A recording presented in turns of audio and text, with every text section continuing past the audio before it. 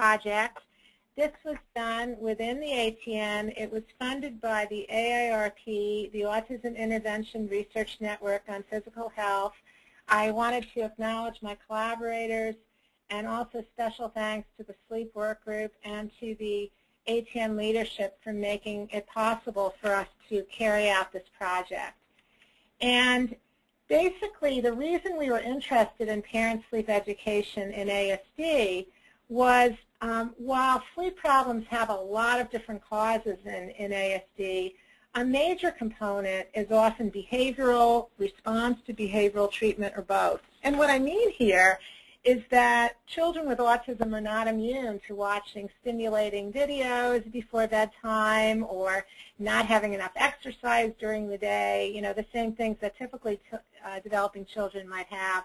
But then there also is a component that even if they have a biological or medical cause for their sleep problems, let's say anxiety, implementing a behavioral strategy such as a calming or soothing bedtime routine can make a big difference in improving their sleep, even if there is a biological cause. And then another reason we feel sleep problems and behavioral approaches are really important is that medications for sleep may be less effective if the behavioral causes are not addressed. In addition, while sleep problems can be very overwhelming to a family, even treating the sleep problems has benefits beyond the sleep itself. Child behavior during the day, as well as family functioning, can improve when you treat a sleep problem. So for all of these reasons, our insomnia practice pathway that our Autism Treatment Network Sleep Committee put forth and published in Pediatrics last year recommends providing sleep education to families as a first-line approach. The challenge is how to do this. What works, what doesn't work, what can we do within the confines of a busy primary care practice, and that was where our study came in. We carried out a two-phase study in ASD, and the people we worked with were actually the parents of the children. We taught them how to teach their kids to sleep. So we looked at ages 2 to 10 years. We documented sleep onset delay of 30 minutes or greater on 3 or more nights a week using actigraphy, which is a device that measures movement to estimate the sleep-wake cycle. This was pretty important. We made sure that the children had any coexisting medical conditions addressed prior to treatment. So if there was a GI concern or seizure concern, it was looked at and addressed. And then we had two phases. Phase 1, in which 36 parents were given a pamphlet, literally just handed a pamphlet, not coached, not sat down with and explained, you know, just handed the pamphlet or no intervention. And then in phase 2, 80 parents were randomized to a either group session or an individual session with a trained sleep educator. The group session was 2 2-hour sessions. The individual was 1 1-hour session, and there were 2 follow-up calls. Both phases were powered for to make sure that we had sufficient samples so that if we did not find a difference in the arms, it would be okay, and we would still be able to make conclusions. And we met recruitment targets in both phases of the study. And in the phase 1, as well as in the phase 2, we did actigraphy pre- and post-treatment. In phase 2, we also looked at behavioral measures as well. These publications reflect our work. Karen Atkins in Pediatrics is about phase 1, and Malow et al. And Jad is about phase 2.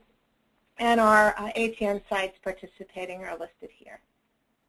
So what was our curriculum? The content of the pamphlet and what was imparted to parents by the educator were very, very similar. We focused on daytime and evening habits, sleep needs, how much sleep does a child need, when is the best timing. We found sometimes that parents were putting kids to bed too early, so that by delaying bedtime, we could promote sleep.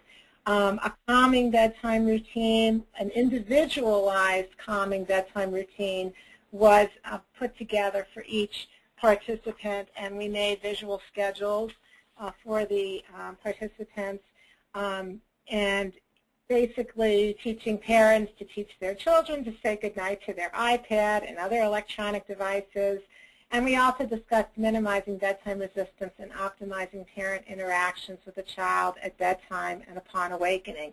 And just to emphasize, in the pamphlet, parents received the content on all of these things, but in the formal education sessions, either individual or group, they were actually coached on these things and given some really one-on-one time.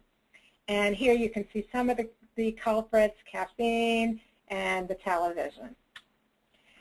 I'm going to just very briefly talk about some of the tools we used in our curriculum.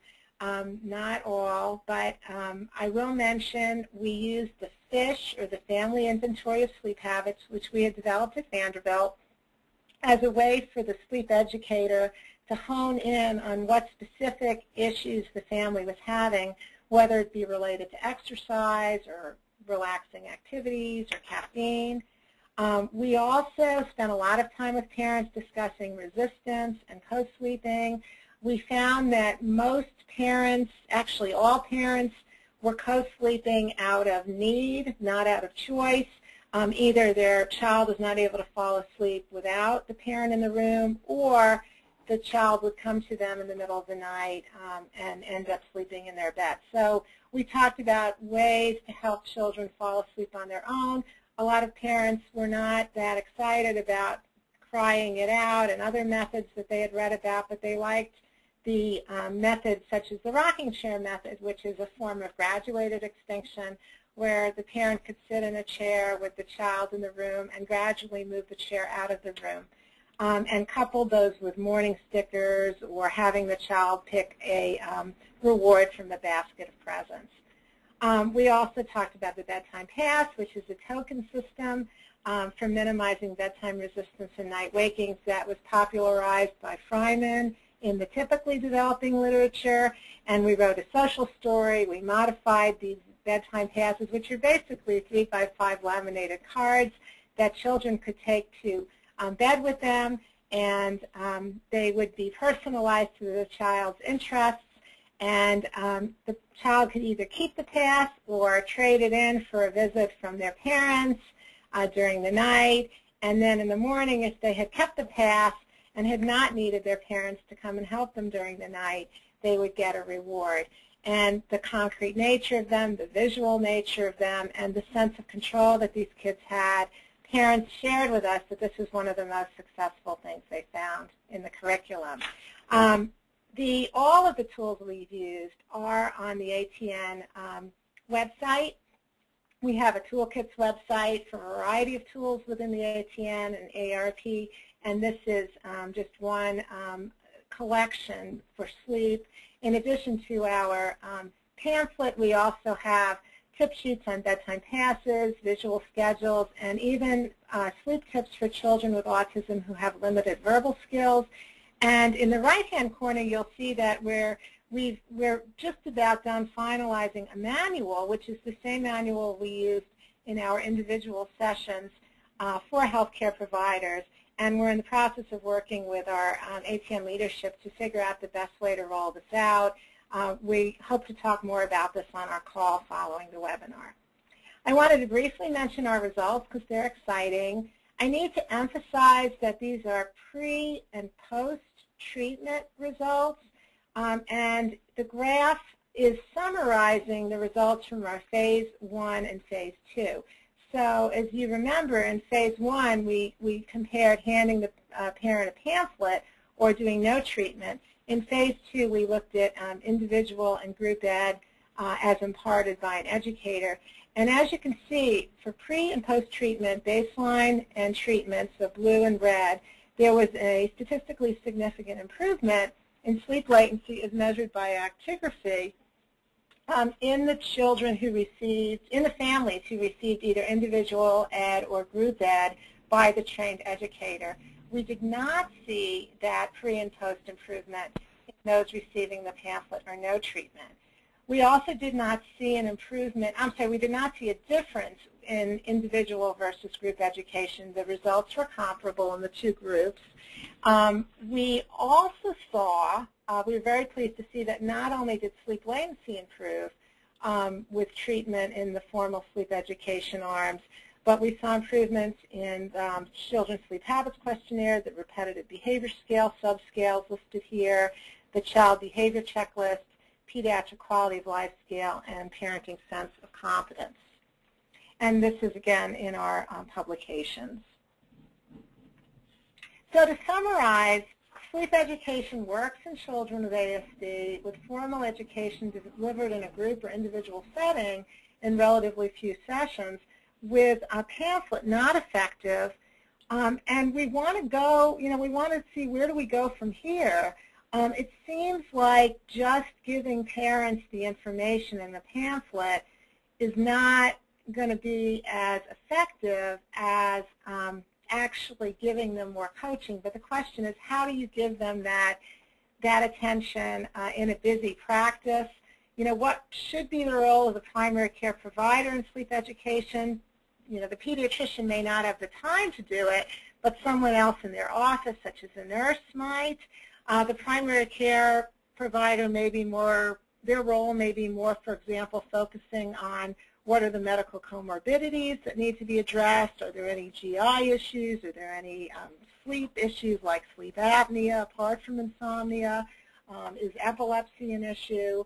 How do we develop and test innovative models for delivering behavioral interventions, such as telemedicine, such as web-based programs? How do we bring these into remote community settings where they may not be able to get to the pediatrician? And can we think about doing webinar training on our sleep curriculum, for example, for primary care providers or primary care practices affiliated with ATN sites? How do we integrate behavioral and pharmacologic interventions? So, for example, a child or family may not be able to do the behavioral intervention by themselves, but if they have melatonin on board, for example, it may calm the child to where they can implement a bedtime routine successfully. And then finally, we'd like to expand our work to adolescents and young adults. So I'm going to stop here, and before we go on to Terry, see if there are any specific questions.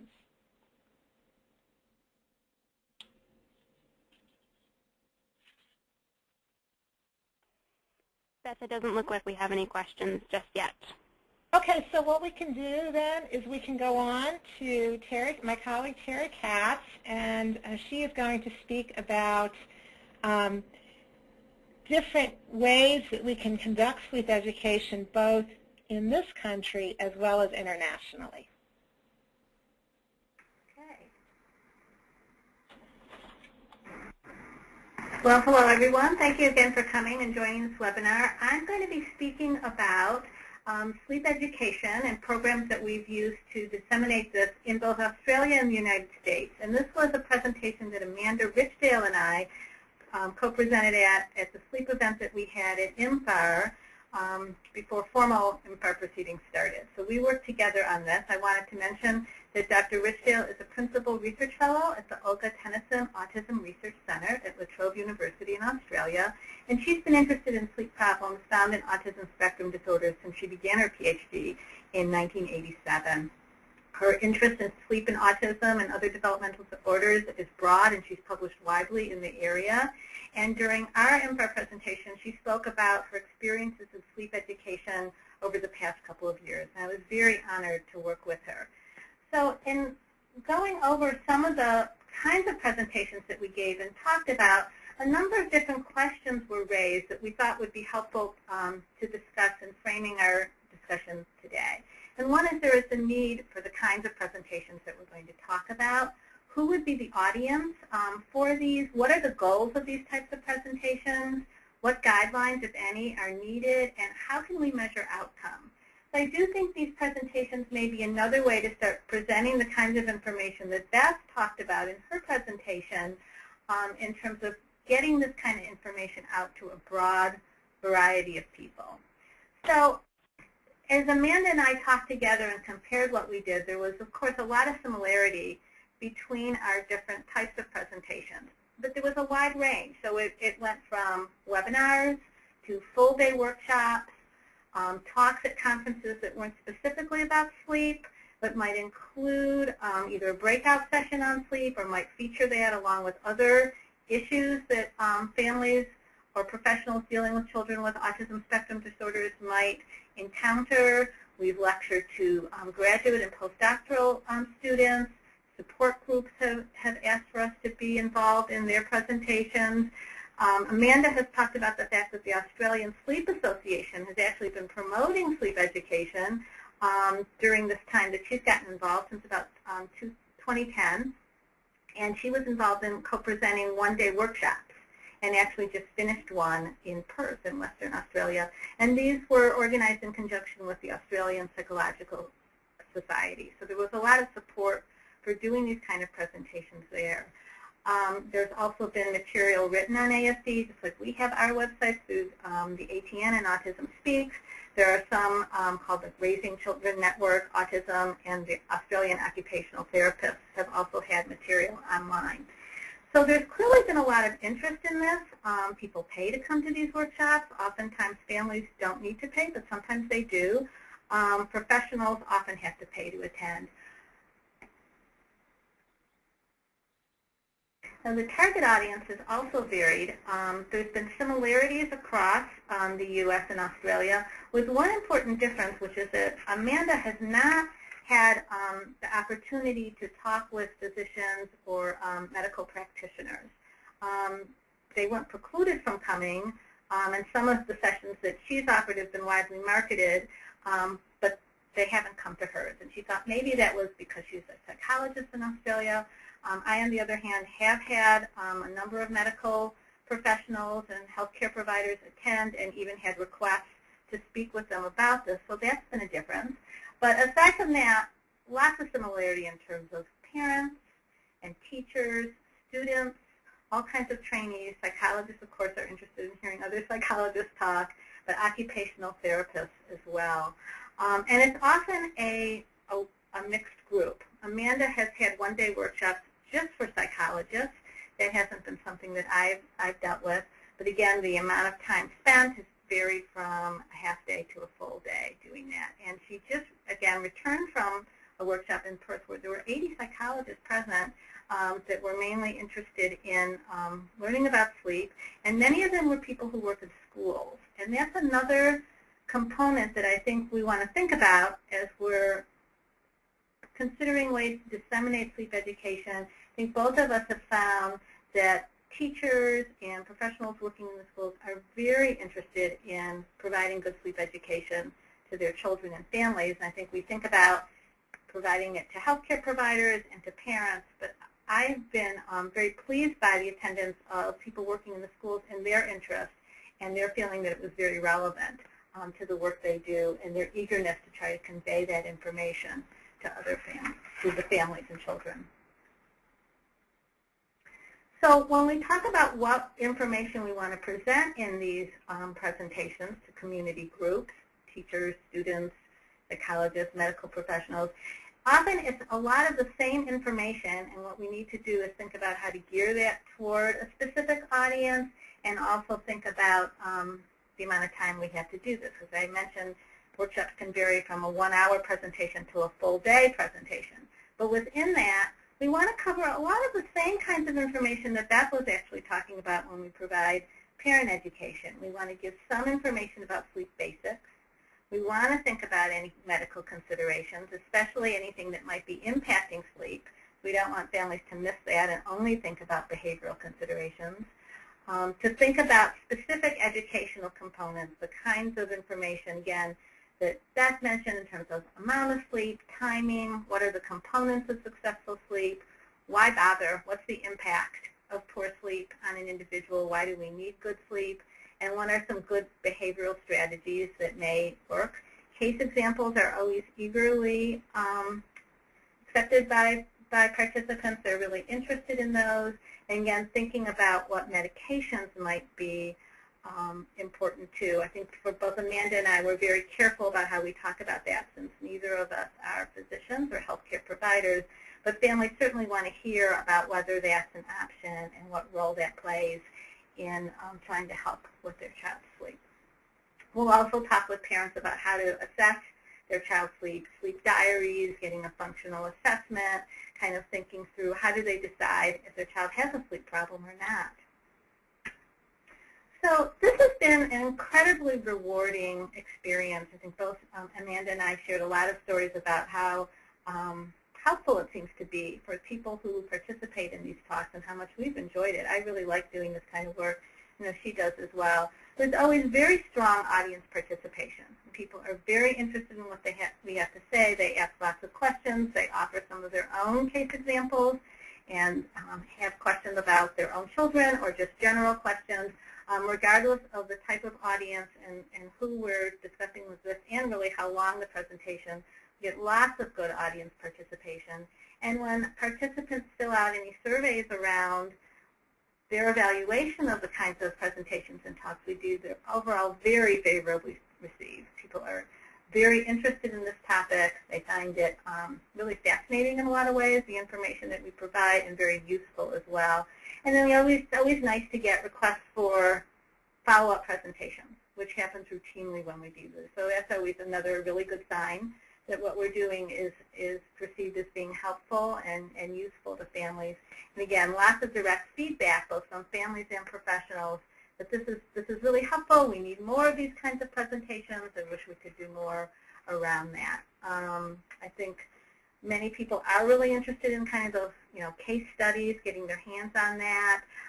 And parents really want specific information. They're often interested in wanting you to solve their child's sleep issues, which sort of gets us to our next area, which are the challenges around doing this. So it's rewarding. It's one of my favorite things to do.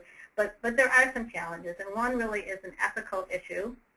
And this gets back to those questions I asked really at the beginning in terms of what are our goals and what guidelines might we want to put in place for some of these kinds of talks, because lots of families want very specific answers to very specific questions about what do we do about my child.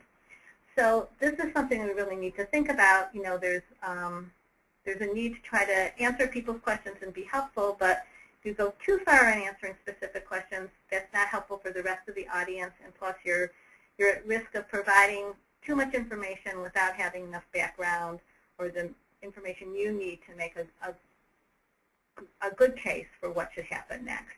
It's also challenging because for the most part we have a very mixed audience that we're presenting to, mixed in terms of knowledge level, what they know about sleep, how they're going to use the information. You have both parents and professionals in the same presentation, so thinking about how you're going to gear that information to be useful to everyone in the room is important. We often have a very short time frame to kind of pull all this together, so you need to think through, what are the most important pieces of information that we want to present, which might get us back to some guidelines around that. And to balance the need for audience participation, there's a temptation, I think, to really lecture because there's so much information to provide, but that's not usually a very helpful way for people to learn. But too much audience participation, and then you haven't covered the material you need to cover, and that's not helpful either. So how do you balance that? We want to have even more literature to support our interventions. More is coming, and Beth just talked about some very important research that helps support this, but we certainly need more. And then to think through the follow-up, which I think gets to that last question raised, which was how do we measure outcomes? Because we really don't know anything about the long-term effectiveness of these workshops and seminars. They're fun to give. Families enjoy them. We're giving, I think, helpful information, but it's really not clear what happens next for families and what is the follow-up around that. And I think that's a really important piece, clearly, if we're going to continue to do these kinds of presentations and use them as a way to disseminate this important information about sleep. So I'm going to stop there and see if there are any questions. Yeah, Terry, we have one question, and I'm just sending this person their PIN right now, so hopefully they can type it in and they can be unmuted. Sounds good. Thank you. Does anyone else have any questions? If you do, please type it in or raise your hand.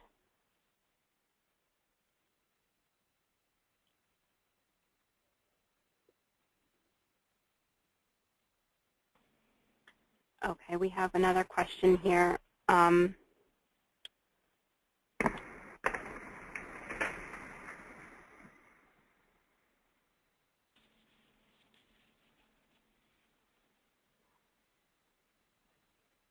All right, I'm sending you both your pins. If you could just type them in, that would be great so we can unmute.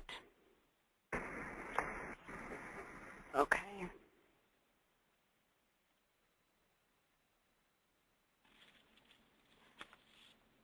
All right, it looks like they're not unmuting. So maybe let's continue for now and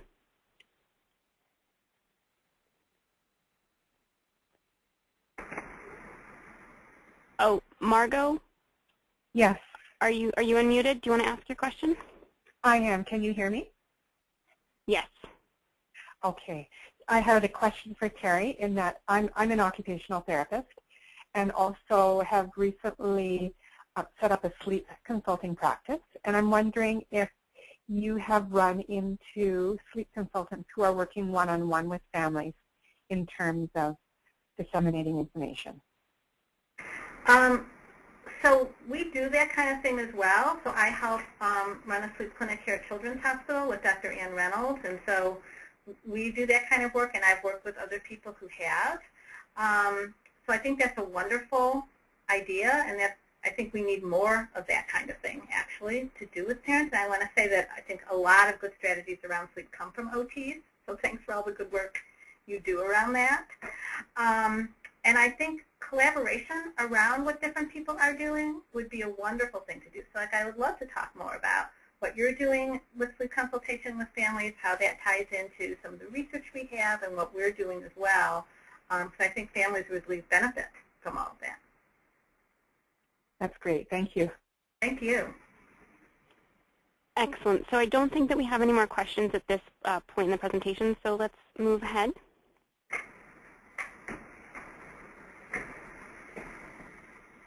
Okay, so I'll turn things over to my colleague, Dr. Kristin Sohl.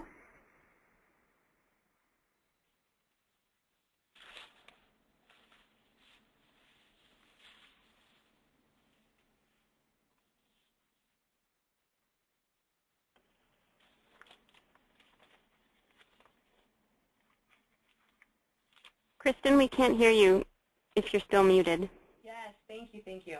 All right, Sorry so it's nice to welcome everyone, and I wanted to let you know that we're going to be talking about improving sleep outcomes through quality improvement, and some of the adventures that we've been having with the Autism Treatment Network, as well as the Autism Intervention Research Network on physical health.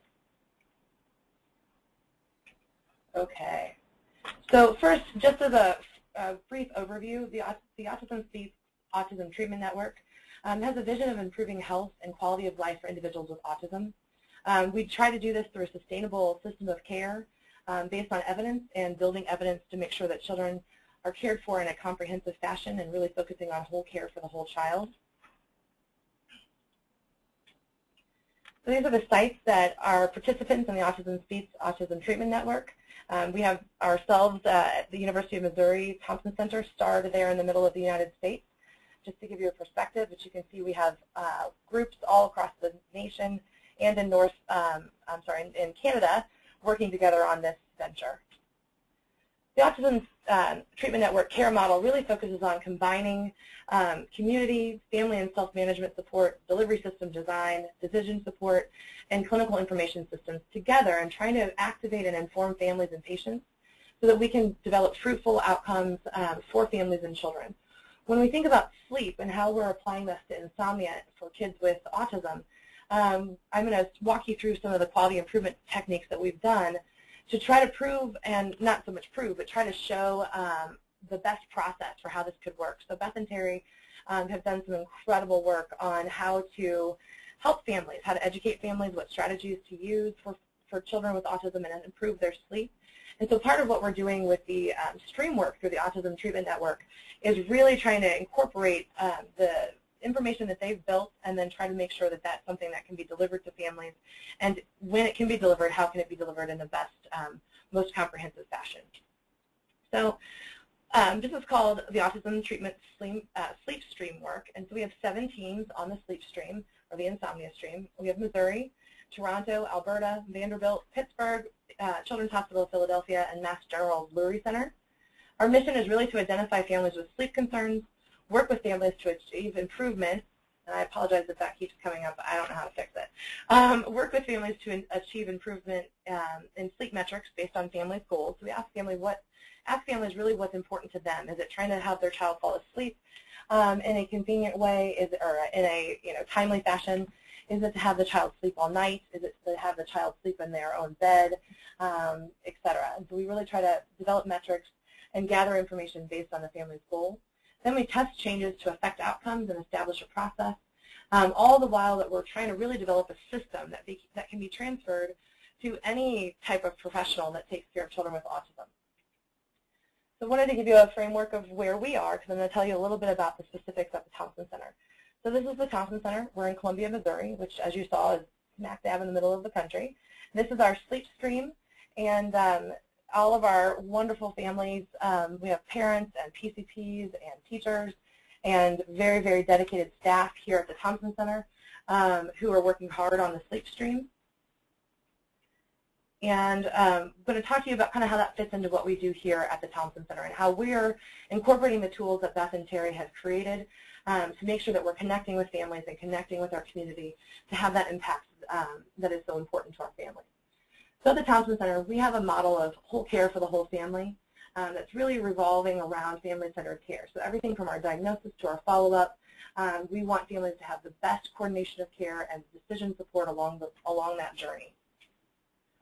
So what we did, we knew that sleep was a big concern for our families with children with autism. So we had Terry Katz come in and do one of the workshops that she actually mentioned in her previous segment, and had a very excellent opportunity to have hands-on experiences with Terry based on some of the tools that she and Beth have developed.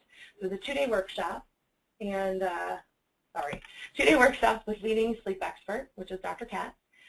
We had a full day of that workshop for just our autism specialists, mostly physicians and psychologists, and then also staff as well. And then we had a 2-hour workshop for allied health professionals, students, and primary care providers. It was a really excellent opportunity to not only delve deeper into the tools, but also bring in some community providers in order to build capacity for sleep and understanding sleep. Okay, so what we're doing with the sleep stream, and something I wanted to kind of break down for everybody, is something that we are hopeful and are seeing progress with. So it's kind of the 4 A's. So asking, assessing, addressing, and then adjusting as we relate issues related to sleep. So what we've found is that it's not standard practice to always ask about sleep when you're taking care of a child with autism. So whether that be at a primary care physician's office or even at a subspecialist office, sometimes the first step is just simply asking. So asking about bedtime resistance, snoring, nighttime awakenings, bedtime concerns, etc.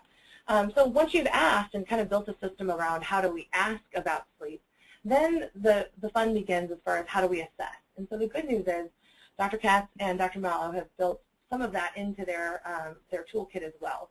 So we know that we have to kind of see what the patterns are, so we can help the family. The family sets has an idea of what they would like to see improved, but really what is that sleep looking like? So things that we've used to assess sleep, especially on the sleep stream, sleep log, kind of environmental factors, which the fish, which Dr. Malow mentioned in her first talk, is a useful tool for that. Bedtime associations, are they falling asleep with the iPad, which these little pictures showcase. In today's age of technology, many of our kids have lots of technological things around them, and that light that is emitted from those lovely technologies can often affect sleep patterns. And then also assessing medical comorbidities. So once that piece is done, what we're working on is how do we address this?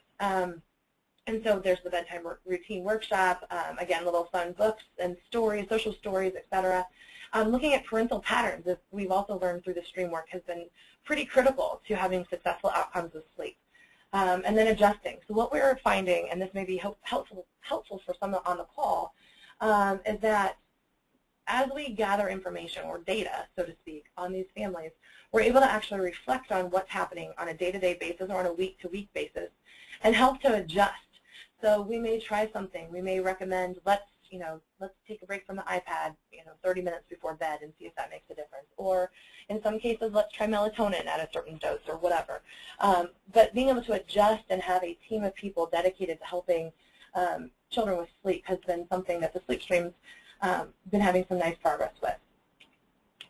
So one of the things that we have designed, especially here at the Thompson Center and several of our other sleep team sites have also done, is really nailing down how we invite people to be part of being part of how to help their child sleep better. So it's not so much about being part of a sleep team or being part of a sleep project, but how do we help families recognize the importance of good sleep hygiene, the importance of good sleep, and then also engage them in trying to adjust sleep patterns. So one of the things we do here, our team has designed an excellent kind of packet, an introduction packet, where it welcomes them to our sleep team. We use the Vanderbilt Bedtime Routine Worksheet, a sleep log, parent concerns and parent goals, ATN Sleep Quick Tips, and as you heard Dr. Malow and Dr. Katz talk about, we know that those in and of themselves aren't always the most effective tools, but we did want a systematic way to get these into the hands of families. So currently what we're doing is the Thompson Center team, which consists of myself, I'm a pediatrician, a psychologist, a social worker, several nurses, and a mom and some other very highly skilled individuals. We review the information that the family shared with us, and then we try to kind of get our foot in a tier, so to speak, where we look at these kiddos and we've seen that they kind of fall out into several different categories, whether it be sleep hygiene, so bedtime onset kind of issues, whether it be nighttime awakenings, early morning awakenings, different things like that, or whether it be more strictly medical. They have significant obstructive sleep apnea, et cetera. So what we've developed through the sleep stream is a way to kind of package those kiddos, a way to look at different children with different types of sleep issues, and then start to test changes that map onto what the family is the most interested in trying to look at. We have family collect data with each test of change that we do, which is a quality improvement kind of terminology there. The Thompson Center uses Google Drive. It's accessible from anywhere by anyone with the access to that particular drive. There's no identified information, no kind of personal data on there as far as names or identifying information, and that's been working out fairly well for us. The results, again, we've had 7 sites working on this. Sleep is challenging, as I know each of you on the phone recognizes. Sleep is improving. It's been an interesting and fun process as we work with each family and are looking to spreading that. So we started with N=1, which is just one family, one child per site, and really intensely worked with them to try to help things and show some improvement. And now we've kind of moved to what I like to consider kind of N=most, after we had the N=5. Sorry, I skipped that part. But N=most, where what is our system for systematically assessing sleep concerns, asking about them, and then how are we going to start helping these families actually adjust their home environment or this child's home environment and sleep patterns to make an improvement in sleep. One of the things we're definitely finding is that connecting with primary care is crucial. And so one of the ways that we here at the Thompson Center have addressed that is by actually engaging primary care providers early in the process. So what I wanted to showcase in our last few minutes together, this is how we do some of this work here. So the Thompson Center has a concept called the pre-care model, which essentially connects the family as soon as they're on the wait list. The moment they call our center, we start taking care of that family. And what we found is this can be a useful strategy for addressing sleep concerns and also connecting them back to primary care physicians. So the primary role of our excellent team who does pre-care is connecting families with care coordination, resources, and identifying concerns. So this is where concerns with sleep are asked about, and if identified, then we have a system to get them connected back with their primary care provider. Part of what this model also does is empower families by engaging them, helping them gather data, and providing tools about sleep and or other medical comorbidities while they're waiting. Because I know many of us at autism centers have long wait lists, and so this can be an answer to some of those families' questions rather than kind of waiting for that official diagnostic appointment. And so what we're seeing is that even during that stage, we're able to test some changes. We can access professionals like primary care providers who have a very vested interest in their families, because most of them have referred them to autism centers, And this is also really improving satisfaction of families while they're waiting.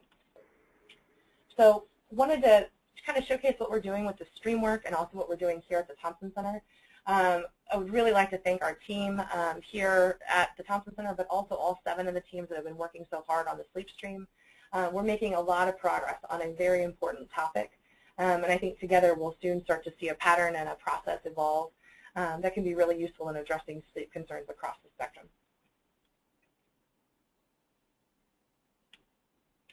At this point, I can take some questions about my specific portion, or we can move on to general questions.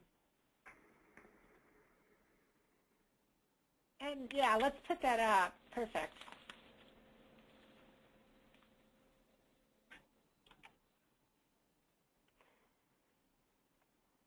All right, so if you have any questions, please do raise your hand, and we have a hand raised. Margot, go ahead. Hi, Margot again. I just had a question about the process that you've described and the sleep stream participants. Is everybody using a similar model in terms of I guess the stages that you go through in terms of connecting with families and providing support? That's a great question. So every site's different, and that's one of the challenges that we've found kind of working on the sleep stream. So every site is different. And what we're working on are trying to find commonalities in how we can ask families to be a participant in the sleep stream. But in reality, what we've actually started to really realize is that it's not a whole lot different than how we approach other, for example, I usually use the analogy to ADHD. I have every family fill out some type of scale to assess that child's, ADHD symptoms, for example. And so what we're really working on and kind of a shift in focus that we're doing with the sleep stream is how can we parallel things that we do already. So for example, rather than saying to the family, oh, we need you to participate in this big project, how can we engage them in just the normal pattern of how we would assess any other thing. So that has been very useful as other sites with lots of different processes are starting to come together around the concept of how can this just be part of what we do and not necessarily a giant new process. So to answer your specific question, every site is a little different. We know that. We also know there's going to be variability among providers and number of team providers. So not every place may have a care coordination center like we do. And so we're working within the confines of what we have and then learning from each other. That's been the neatest piece of the process, is that the learning collaborative has actually been able to really learn and tweak from each other how we can move this concept forward. Did that answer your question enough? Yes, that's great. Thanks. Yeah.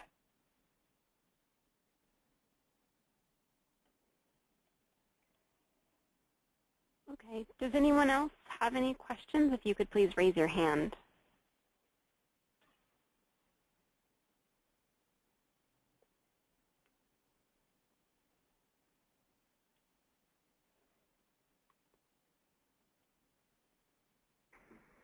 I don't have anything. It's been just a wonderful presentation by our 3 presenters today. This is Dan.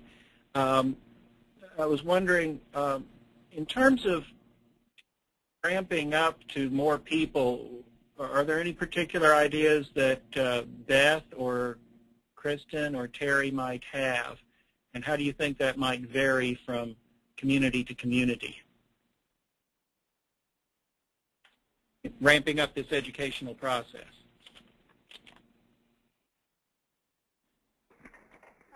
Well, this is Terry. Can you guys hear me? Am I on?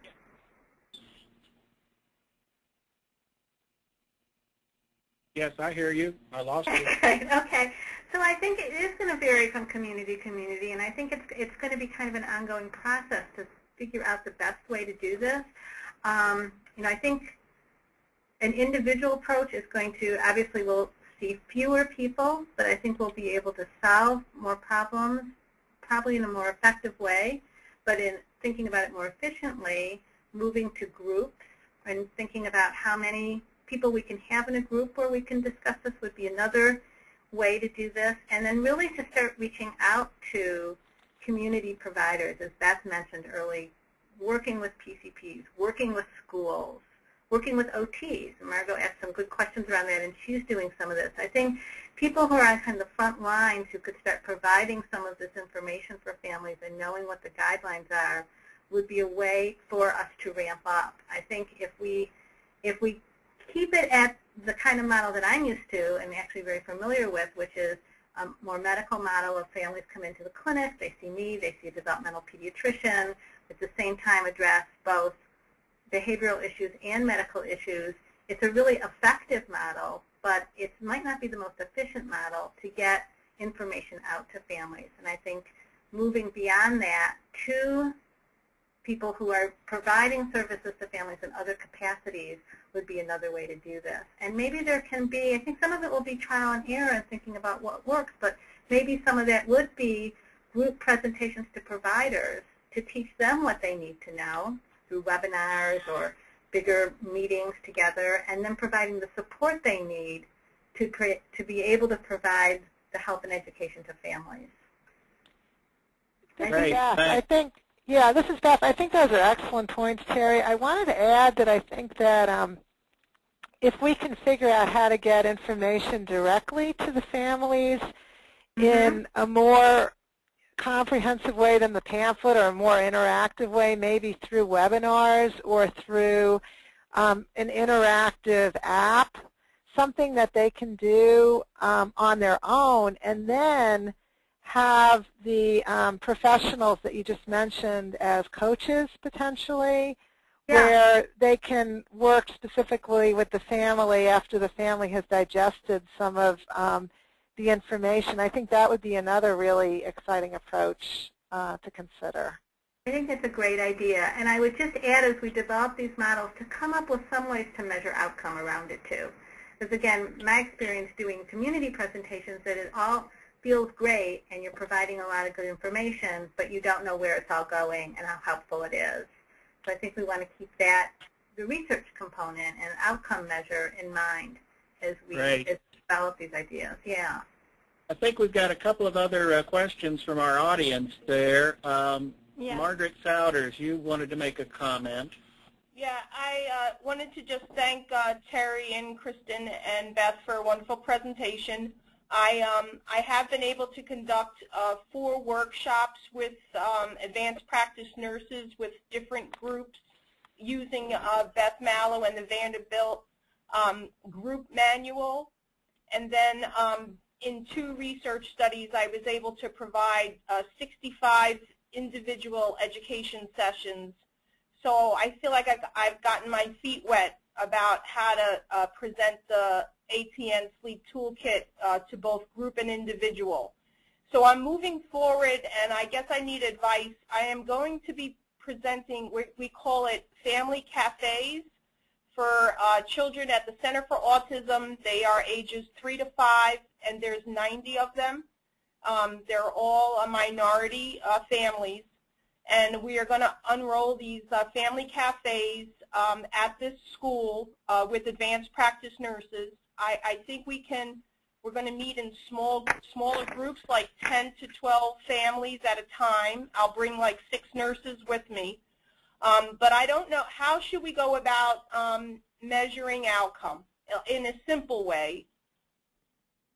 So I think I'm going to enroll this in a community setting in Philadelphia with an N of 90. But I don't know how we should go about checking fidelity. Well, this is Beth. In terms of outcomes, I think, and we can talk about this more in our next call if people want to join, but I think outcomes that are important to the family, such as their level of satisfaction and how they feel it's changed their family, their sleep habits, whatever, is very important. And equally important, I think, are some simple things that you can do to measure sleep. And it may be just going with a questionnaire or a diary is the most effective in a community setting rather than actigraphy, for example. In terms of measuring fidelity, Terry Katz actually has developed a really neat tool that we're using right now in another ATN AARP study of iron and sleep, and I'm going to let Terry talk about that for a moment because it's really exciting. Oh, sure. Thanks, Beth. Yeah, this might be something you'd be interested in, Margaret, and we can talk more about it for sure. But it's really a measure looking at how much parents have learned the kinds of strategies that we're trying to teach them. And right now it's called the Parent Absorption Questionnaire. We've been thinking about maybe some other titles for that, but and we're piloting, as Beth said, through the iron sleep study. But it's really just a matter of going through some of those sleep basics. You know, what's the importance of daytime habits affecting sleep, changes in bedtime routines, and not in a quiz format, but in a sense of just talking with parents about what they've learned, and then assessing how much they have learned those ideas and have in mind what we would consider sort of the basic information you need to develop a good set of sleep habits for your child. And it's pretty quick. It doesn't take a long time to complete. And it may be something that would help with your question around fidelity. Okay. Now, in the Department of Defense grant that I have, I am going to be checking fidelity in 20 families, but it's two home visits. And we have check-off sheets, and we've created steps for each one of the interventions in terms of the positive routines. And so it would be, if you divide the steps into these are the steps you were suggested to do, of the steps, how many did you complete? And then so I can check fidelity, like going to the house, like I think that's a great, what I'm doing. But it's really hard to kind of just in a community setting without making it into an intervention study. Like in order for me to do the education, I have not put it through, like I haven't gotten an IRB. It's not a research study. It's really education in a community for families in a school. And so I think I need I would like to see that if you don't mind sharing it. Of course. Because it would be like a quick follow-up in 4 weeks based on what the parents are saying. And is that quantitative? Like, do you put it into a Likert scale of some sort? Yes, and you can also, it can be a quick phone call that you could do with families. So if you have the means to do that, absolutely. Yeah, so I could have the nurses call so we can have an N90. But the thinking is, I'm trying to do it not as a research study, but it always turns out to be one. Like you know what I'm saying. So I feel like right now, if I'm actually going to make a nurse call up, how would we write it up? Would I need an IRB? All those kind of things. Well, let me share that with you, and we can talk more about it too. But I think it might really fit your needs very well. Great. We've got one more question I'd like to go to. Joni Bosch has a question, or a couple of questions. Joni, are you still there? Can we unmute Joni? Yes, just give me 1 second. There we go. Joni, you should be unmuted. Yep, I heard her say that. So one was, have you gotten insurance coverage for, especially like maybe the 1 hour personal coverage or discussion of sleep problems? That is a really good question. And the answer is we did it in our research setting. This is a research study funded by the AARC, so we did not have to charge it to insurance. But I do feel that needs to be explored. That was the point brought up earlier by Terry, is we can sometimes use behavioral analysts and other therapists to impart the sleep education, and then they are able to bill, at least in some states, not all, and for some diagnoses, not all. But I think that's going to be really critical. Is how do we, as we talk about how we unroll this and how we disseminate it, we have to be thinking, how are we going to get this paid for too? So, I think having a variety of mechanisms to impart these strategies and these programs will be very important. I also kind of part two of this is, in looking at the website, there's a lot of written stuff, there's pictures. When you deal with parents, not everybody does well with reading. I've only ever been able to find one video online on helping parents with sleep problems, and that's a Super Nanny episode, The Wishmeyer Family. And I think a video would be really awesome. I mean, one of the nice things about that Super Nanny episode is it shows that kids running around the room screaming while the parents are going out there, you know, pulling their hair and wanting to go in and rescue them, and the Super Nanny saying no. It would be nice to have a video for parents who are not so hot with reading to show some of that stuff. So, I mean, if somebody could get a video up, frankly, I think that would be incredibly helpful for a lot of different people.